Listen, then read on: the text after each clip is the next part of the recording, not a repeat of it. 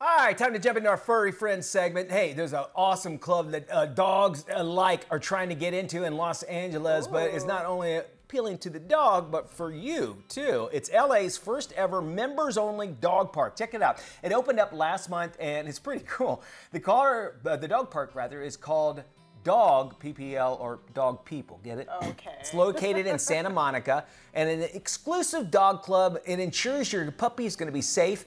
And you have to have a prerequisite health exam, spaying, neutering, vaccination requirements, as well as the park's referees. Get it? It's ensuring that the environment's playful and pleasant for everybody, including the pooches.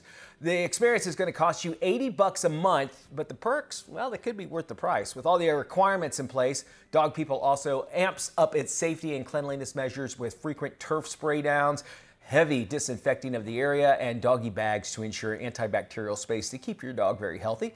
There are also human member benefits like workout classes, social hours with drinks, and of course, the comfort of knowing your dog is in a happy and healthy environment. We're seeing more and more of these pop up. There's a bar in Oklahoma City in this little area they call Chisholm Creek, and it is a dog park, but it's a bar.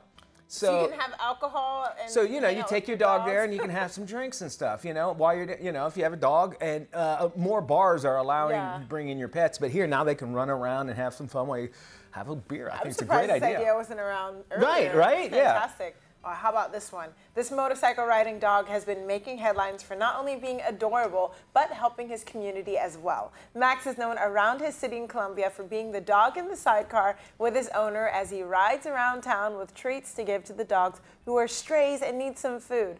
Max's human dad, Davil Guzman, has been documenting the pair's motorcycle adventures on Instagram and Facebook. I love the leather jacket. He looks so cool.